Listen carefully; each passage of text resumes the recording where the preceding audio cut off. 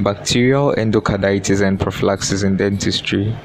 Antibiotic prophylaxis is an established requirement in the management of patients with cardiac-related diseases at risk of bacterial endocarditis in the course of dental manipulation. Predisposing risk factors include previous history of bacterial endocarditis, history of heart valve disease, and a history of heart valve replacement. The causes are Streptococcus sanguis, Streptococcus mitis, Streptococcus mutans, Streptococcus salivarius, and other oral bacterial flora. The main treatment objective is to prevent seeding of oral bacteria during the transient bacteremic phase during dental manipulation onto intracardiac defects and valvular lesions.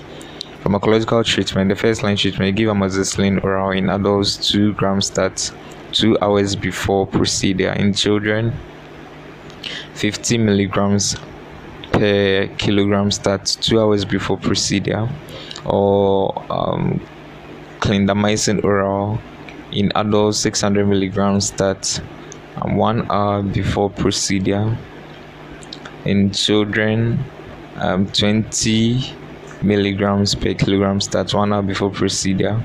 Referral criteria: you refer to a cardiologist if cardiac status cannot be ascertained or history is not clear.